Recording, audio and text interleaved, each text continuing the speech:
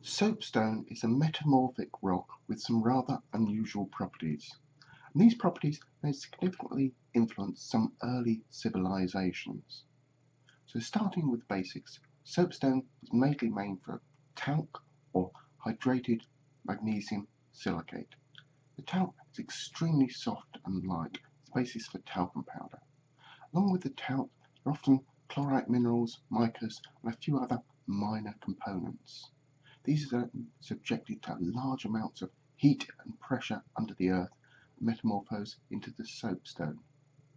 Soapstone is significantly harder than talc, but still can be very easily shaped and worked with even the most basic and rudimentary tools. This softness and general feel to the rock is where the name soapstone comes from. Soapstone is found almost everywhere around the globe, being used in many early cultures including Native Americans, Chinese, Egyptians, and even the Vikings.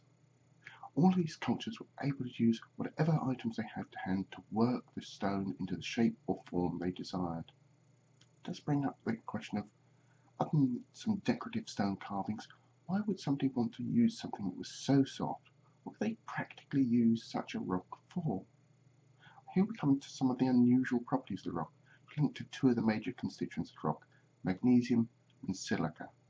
As mentioned earlier, the rock is fairly light, so objects made from it are fairly easy to move from place to place. Many early cultures could take objects with them when they moved. However, soapstone is also rather resistant to heat. It has a very high melting point compared to other metals and the fires used by early civilizations. Soapstone is also a good insulator since it has a very high specific heat capacity. In other words, it takes a lot of energy to heat up soapstone. It's also non-porous, so water or other liquids placed inside soapstone container stay there.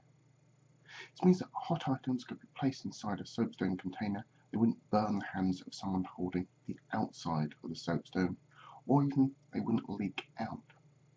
This meant that soapstone could be used as bowls or liners for hearths, or even made into smoking pipes. However, the early Vikings discovered that if you carve out soapstone, you can use it as a mould for metal objects, especially things like blades and spearheads. The softness of the stone allowed a wide variety of detailed moulds to be created, and the surface of the soapstone allowed the metal object easily to just slip out of the mould once it was cool. This enabled the Scandinavian people to be some of the earliest adopters of metal tools and weapons.